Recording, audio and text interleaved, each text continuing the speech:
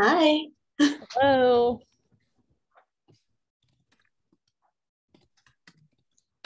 Welcome.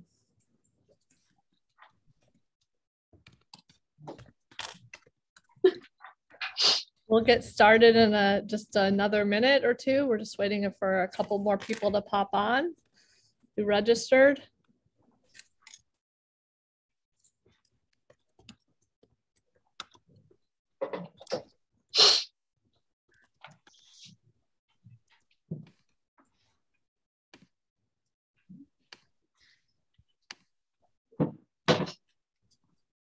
How's everyone doing? Staying warm? Trying. It's got to be warmer in Shreveport though, right? It has to be. Yeah, it's a little warmer. We had a little freezing rain yesterday. Oh, the dogs. Yeah, so I don't know if the ice got to Memphis. I don't know. Elise, where are you at? She's in Murray. Sorry. Yeah, I'm in Murray and we are off school today with ice. So yeah. Lovely ice. Like yes. It shut down the airport in Dallas. Yes. I actually routinely ride my bike to campus. And, and if it's pouring rain, I won't do it. But if it's cold, I just bundle up. And I didn't know that the ice was coming in. So I rode my bike home. I kind of tested the road, the sidewalk, and I didn't go on the sidewalk, not the road, and because there were no students on campus. I kind of felt it. I went really slowly to make sure, and I got home, and then my spouse rides an electric scooter to work, and I called him and said, "You are not riding the scooter home. I will come pick you up." Yeah. So yeah. All right. Well, we have a really interesting webinar for you today, which I'm really thankful that our wonderful executive director, Nicole Collier, is going to be presenting. Before she gets started, I just want to say that this is being recorded and it will be shared on our YouTube and our website. We do have, we've been doing webinars like this for about a year. Some of you have been participating in some of the other ones. And so just to let you know that we do have those recordings available if you weren't able to attend the recording, or if you know of someone who would like to watch this one as well. So Nicole will, we'll share that link with you all.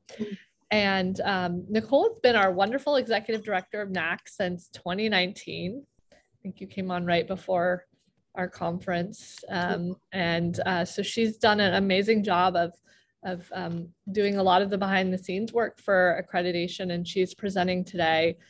If you didn't know, she's an alum of Texas A&M's master's program, and I'm actually using her capstone project because she did a research study on Louisiana.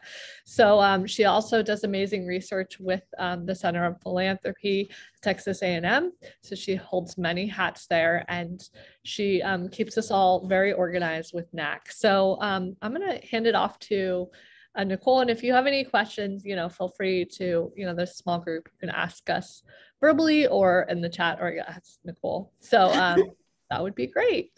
So thank you. Thank you, Heather. Thank you all for being here. I know it's a smaller group, but this is a lot of what my initial meetings for accreditation are about. So I feel like it's really useful for us to have a webinar on this, so it's here for future reference as well. So this webinar is basically about preparing for NACC accreditation. If you are considering it and wondering what will the process look like, what documents should I be collecting, how should I organize them, and what should we expect at each phase of the process. So that's what I'm here to help you with. If you have any questions, feel free to put them in the chat or ask. The only thing I would have to say is that, like Heather mentioned, I came in about 2 months before our London conference. So I wasn't around for a lot of the design of the actual process. So if you have more questions about why we decided to design things a certain way, ask those towards the end, and I can direct you to Stuart, answer the best I can, or maybe Heather can help as well, since she was there for a lot of the design and implementation of this. And this is going to be a fairly detailed process because I want to make sure I answer all your questions. So if someone's considering accreditation or even just starting their program and wants to think of a way to collect their documents and syllabi, this is an option for you. So some of the basics, we do offer accreditation on a rolling basis. When we first started, we had set timelines for each phase of the process, but we've changed it. Some schools find it really useful to be able to pay the fee and then collect documents throughout a semester or a year and actually go through the process in the summer when students are around. Everyone has different semesters as well. So we found it more useful to allow school to do it on their time and just have us there to help at any point. Right now, we have accreditation only for standalone degrees and majors at NACC member programs. So you do need to be a member of NACC currently to get accreditation. And right now, we don't offer accreditation or certification for certificate programs, minors, tracks, anything like that. It might be something we consider in the future, but right now it needs to be a Master of Nonprofit Management or a Bachelor of Arts in Nonprofit Management. Accreditation is valid for 6 years. And then most importantly is myself, Stewart, accreditation staff, and NACC board members are here to answer questions at any point before, during, even after the accreditation process. You'll never bug me. There's no question too small because I'm a person that fixates on details as well. So a quick overview of the accreditation process. I'll have this up throughout just so you can see what phase of the process we're in. I break it into 4 groups for the purpose of collecting documents and what you should be expecting. So section 1 is just the initial application and paying the fee, and then having a meeting with Stewart or myself to plan out the process, figure out your timeline, what would be easiest for you. Section 2 is an overview of your curriculum and program and collecting all your documents. Section 3 is an interview about your program and what makes it unique and mapping out your curriculum in more detail. And then the final section is having external reviewers look at your program, creating our actual document and report, receiving your feedback, and distributing that for you. So before you'll ever start accreditation, I will give you this handy dandy accreditation checklist that I created. And it has hyperlinks to each of the parts of the application and kind of outlines what to expect next. And it even outlines the parts that you don't have an active hand in. So if you are wondering, oh, it's been a couple of weeks and I'm not sure what's next, it'll say on here what's happening throughout the process and when you'll be called back in. And this will be made available to you at any point throughout the process. And I put it in your shared document that I'll get into later. So section 1, the first part of the application is very basic information about who's participating in the accreditation process, what degree or program we are accrediting, and how to submit payment. Right now, accreditation is offered for only $2,400 for one program. If you're someone that has 2 programs, you might have 2 master's programs, you might have a graduate and undergraduate program, we do have a discounted fee for getting both accredited. You'll only pay $4,000 instead of $4,800. You can pay via credit card or check. A little bit of in the weeds detail is if you need an official invoice, sometimes that takes a little longer, but we can create that. It'll just say A&M at the top since A&M is the fiscal host of the Nonprofit Academic Centers Council right now. So the first application also talks about the process of accreditation and has some outlines by Stewart and the accreditation committee. It talks about how you'll be completing the program and a little bit of what to review or what to expect. And then you will basically just include information about who you are, who the decision-making body is of your program, the name of the program, and any links you want us to have for a general overview of the process. So for example, A&M right now at the Bush School does not qualify for accreditation, but pretending it does, I would include the basic link for the nonprofit management degree if we offered one. So nonprofit.tamu.edu.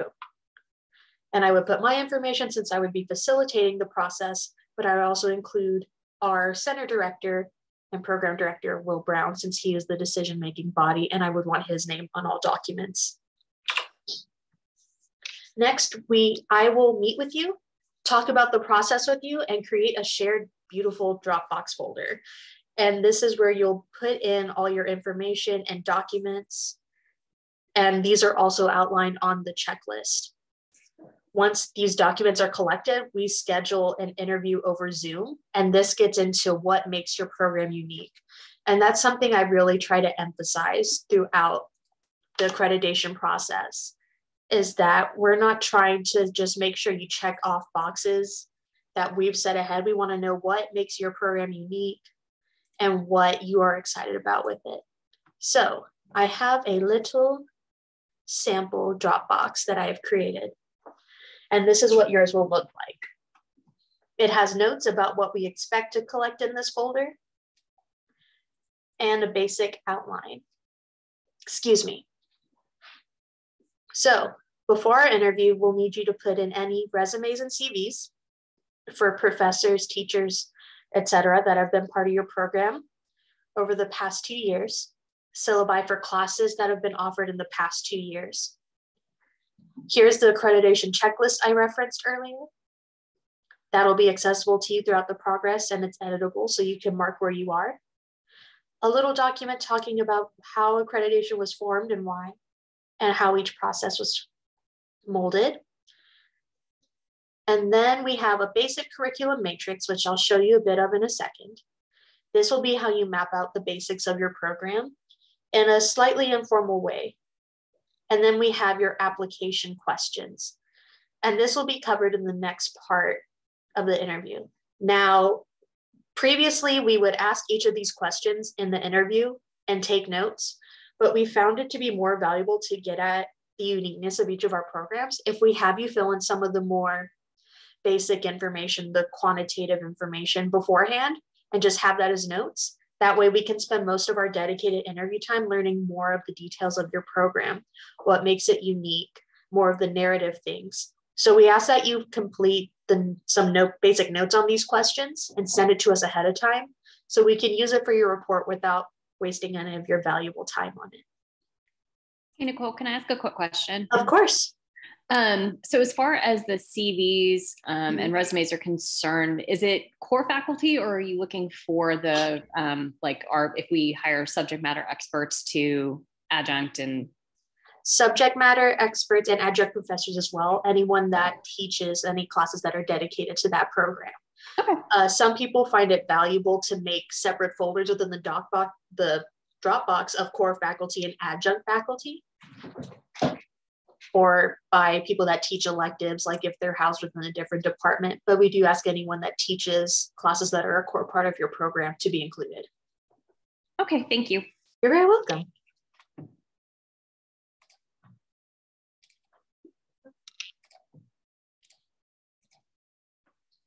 Okay, so I mentioned the quick program mapping document. This is a picture of what it looks like filled out as an example, and this example will be included in your Dropbox folder as well. So we ask you to list the courses that are required for your program as well as electives. And you just put the title, the course, code and number, basic information, and then what guidelines, singular, plural, that are fulfilled by this program. This helps us get a general idea of your program, but we do a more complex collection method later. But this example is here for you so that it's not too complicated to fill out this Excel form. There is a folder in this Dropbox marked additional mapping documents. These are not required, but a lot of programs like to bring in documents about extracurricular activities they offer, programs that they want to be reflected in their report, and also so we can know the flow of classes the students are required to take. So for example, once again, this is A&M's example. I have this document that talks about the classes students take each semester and like how and electives that are offered as well. So these are not required, but they do add some meat and other information to our report so we can get even more detailed. And then, like I briefly mentioned, we ask you to fill out questions about your program ahead of time, and you can have them as notes during the interview. We don't want the interview to be you struggling to find information or just reading reading stuff you've written before. So we want this to be a more open conversation about what you enjoy about your program, where you're hoping your program will go, and what makes it unique. We want to, however, be able to include some of the information you have to look for in the report. So that's why some of the questions are about the typical student to teacher ratio in your smallest classes and then your biggest classes. So we can have that information to talk about it without wasting time during the interview. So that is section 2 of the application process. Once that interview is completed, oh, something I forgot to mention about section 2. Once we collect the documents, we ask that you give us about a week of time before we schedule the actual interview. That gives Stuart and myself time to look through the documents so we can think of relevant questions for your program and learn more about it. So once that interview is completed, we send you the link to your more detailed program mapping. This is a more detailed version of the Excel sheet I showed you earlier, and in some ways, it's almost the inverse of it. So for the first document, you list classes and say what guidelines it meets, if it's required or not. But instead of this, this application will take you through each specific guideline. So like guideline 1, and we ask you how extensively you covered each guideline, what classes you utilize it, etc. And I'll take you through each part of that. So for this example, I used an undergraduate guideline. And so for each guideline, it'll say the name of the guideline and each sub-guideline. And first it'll ask, how is this covered as part of your program? Is it part of your mission and core learning objectives? And you'll say if it's not at all, a core objective in individual classes, not at all, only covered in extracurricular programs or projects, or in individual assignments. So that's the first bullet. Is it part of your mission and core learning objectives? And if yes, describe how it's part of your program's mission and core learning objectives. And we want this to be a more narrative explanation. How is it described in your mission statement? And how is it associated with each of your classes that it's brought up in? For the same guideline, we ask if it's covered in individual classes or objectives, assignments, extracurricular activities, you list those. So this is where the Dropbox folder comes into play. So if it's an individual learning objective or course in a specific class, we want to make sure that the name of the class that you put in this field is the same name that's put in the Dropbox, because this is what the external reviewers will look at to look at how well you cover each of our guidelines or how extensively, more accurately. And then finally, within the topic of each guideline, are there any specific learning objectives, class objectives, assignments that you think are particularly distinctive and noteworthy?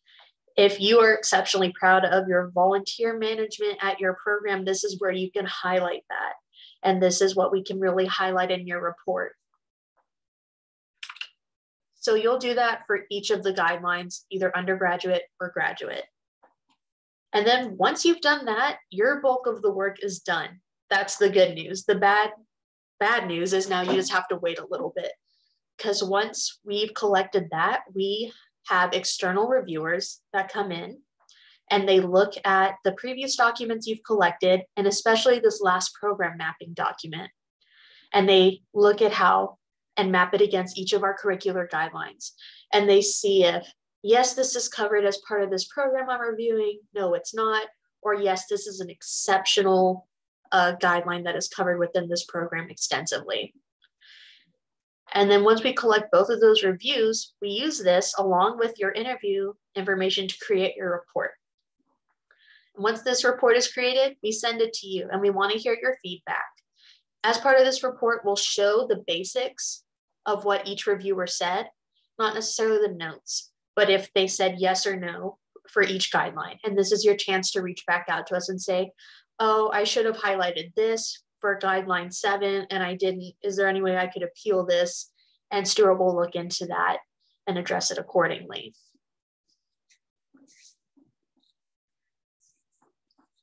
So we ask you to do that within about a month, but we know your schedules are busy. So at any point for any of this, we can do this on your time. So if you're like, sorry, you're asking me for these reviews in April and finals are May 1st, and I just don't have time right now, you let us know and we can adjust that timeline. I even have it sometimes where I set a reminder every 2 weeks to just send you an email, and you're welcome to ignore it and not respond. Or you can just have that as a brief reminder to do it for 5 minutes, to work on this for 5 minutes a day. Once you send us that review back, we will have copies professionally printed along with a PDF version, send it to you. And we can also mail those copies to deans, university presidents, whatever, along with the official certificate and a NACC accredited logo for you to use on your website or materials. And here's like the top of the certificate of accreditation. One thing I'd like to highlight that we've changed, because I know there's a few of you that have already been accredited. Originally on the certificate, it would say words like meets 10 out of the 16 curricular guidelines set by NACC. We don't want to give, while we know that this is just a guideline, it's just a note. To some outside people, it looks like we're giving you a C-. But this is not a grading thing at all. So we have changed some of that language to say meets 10 guidelines with exceptional competencies in 8 of them, or whatever you show exceptional highlights on through those course objectives, extracurricular activities, mission statements, etc.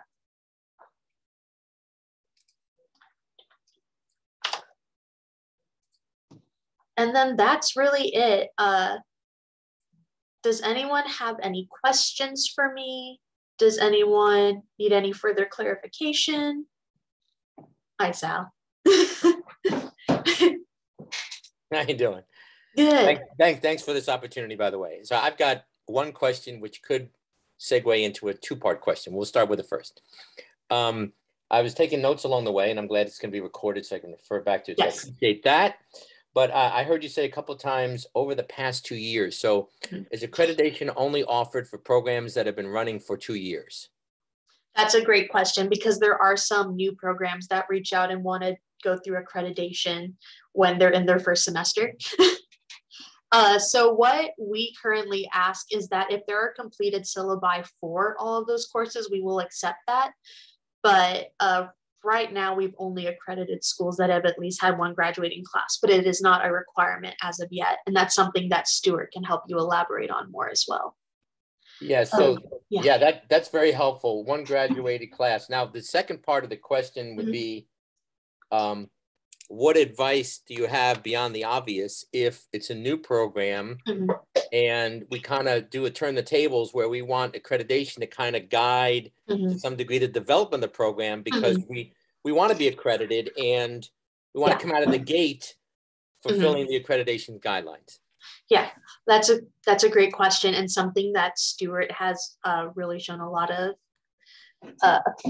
great ideas on. So he has worked with a couple programs. We originally didn't want it to seem like, wow, in our reports, wow, you're really lacking in this area, because we're not trying to do that to our programs. But if schools want to use this more as like, what areas can we grow in, Stuart's really good at formatting the reports to say, and here's some potential areas for growth that you show exceptional competencies in. So that can help you with like leadership decisions with your dean and saying, see, this accreditation report shows the importance of this guideline and that we have a lot of room to grow in it. So normally we tell Stuart that as part of the interview, and he incorporates it really well. Okay. So theoretically, if I had a brand new program coming out of the gate, I could refer to the guidelines and of course the curricular guidelines to kind of marshal this through. And then once I have the one graduating class under my belt, I can then make the application official and pay the fee and get it started.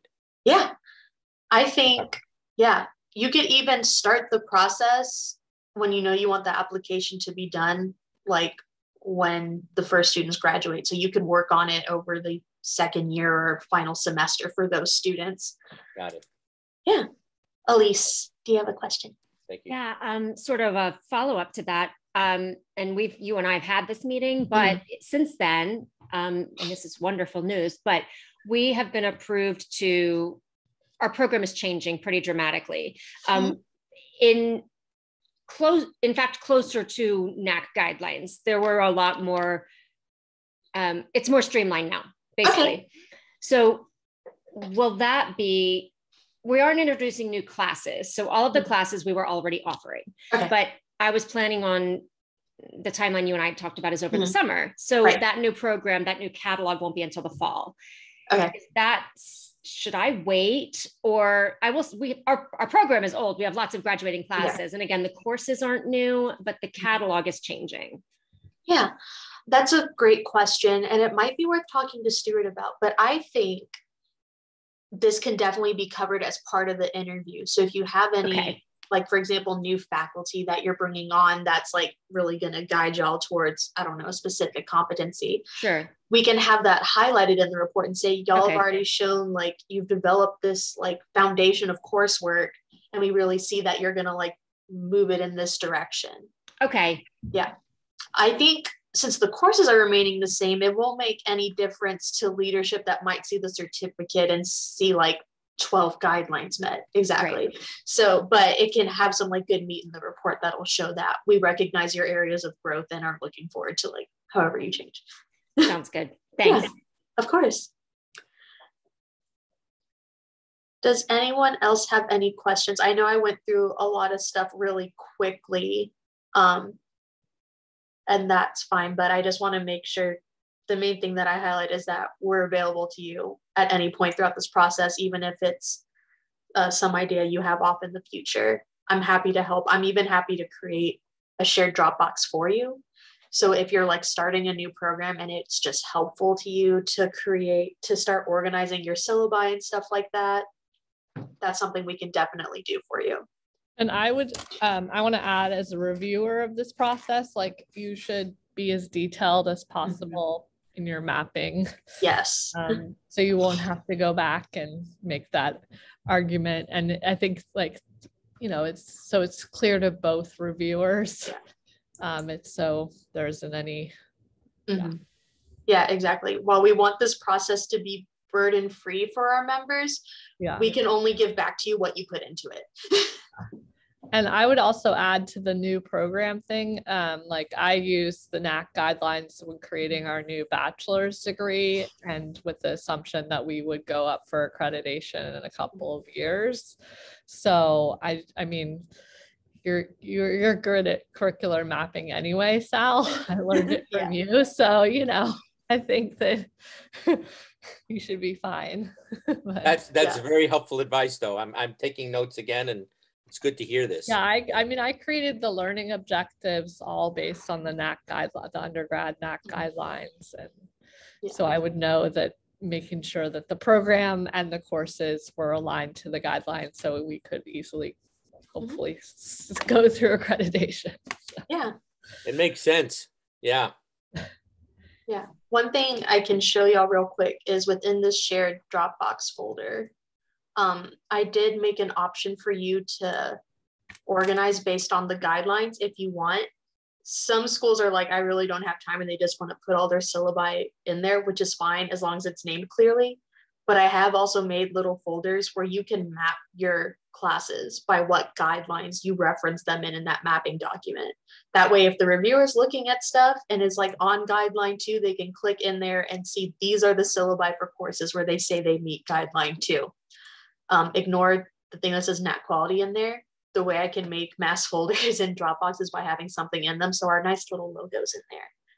But yeah, there's several ways that you can try to organize this that make it easier for you to map out and easier for our reviewers to get to the details of what makes your program meet each of these guidelines. So this might be a little bit in the weeds, but our new M&M, excuse me, has been pulled out. Well, we expanded our graduate certificate, and we have kind of pulled it out of our nonprofit concentration in the MPA. Right. So Doug Erkey was our external reviewer when we established the program. And one of the things that he said was, please make sure that you are intentional in how you're presenting these classes, so it doesn't just look like a rebranded MPA. Has that been a big issue when going up for accreditation, and how does a program like that present itself. So it's not just like, no, really, we just slapped M&M on it and called it good. Yeah, that might be more of a Stewart question. I'm not sure if we've had, just because I may not know the history, programs that started as MPAs that switched. I mean, I'm sure many of them have, but not that have switched while I was here. Heather, do you happen to know? I mean, I think that at least from my experience with again, Stuart might know more, but the ones that I've reviewed and seen that are accredited, they are separate, and they are unique in their nonprofit courses. So I haven't seen really that many that have been the public administration centric. So they and that probably doesn't help, but I would say it's almost like Stewart's specialty though, and he's a big believer in the phrase nonprofit and philanthropic education first. So he's pretty good at showing where programs have strived to make nonprofit and philanthropic education the forefront of the class, not just tacked on to the name of it. Right. And I think, so basically what we did was pull the nonprofit concentration out and make that the core. So really it is nonprofit first. I think it's more just an issue of, okay, so like our methods class, we will share with the PA side, and it's, you know, it could be a nonprofit faculty member, it could be a PA side faculty member teaching it. So like, you know, when it comes to some of those classes where there is some overlap, is that going to be a big deal? So that is common. Like, and I mean, where Sal is at and where I was at, like there was overlap probably 3 courses in the degree. I mean, I might be wrong of other ones, but like in my most recent and in my last institution, it was overlap of 3. So so that's common. But so I guess I did. No, I think it's relatively common, and as long as it's clear in the syllabi of the course and the syllabus of the course, it shouldn't be an issue.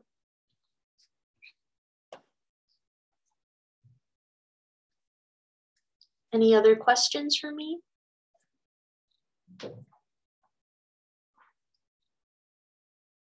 Excellent. I'm going to assume that means I answered any possible questions you could have had, / you're going to email me or call me up at any point, because I'm always happy to talk with y'all. So then really quickly, I just want to say thank you for joining us. It's a bit of an in the weeds conversation, but as I say, that's kind of where I thrive. So I'm happy to help y'all out at any point. These slides and the recording will be put on NACC's website soon. Just go on the main NACC website, hover over events, webinars will be the first one. And you can also view our past webinars on there. For example, Stewart's presentation on accreditation and more about the decision-making process behind it and benefits. Webinars on student recruitment and more are on there.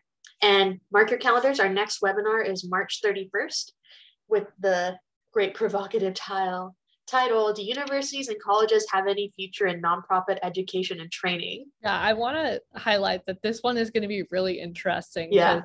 John has done some preliminary research on the third-party professional development providers and online providers that are in this space with us. And so I think it's going to be really interesting. So. Yeah. And there's a great panel that's going to be on it that we'll announce probably in the next week or so once the last one is finalized. So we hope y'all can join us then. You can register for that one on the exact same link as where all the past webinars are. But thank you all so much. You're welcome to stick around and ask questions or just chat, but otherwise, thank you. Thank you, Nicole. Thank you, Heather. Good to see you both. Appreciate it.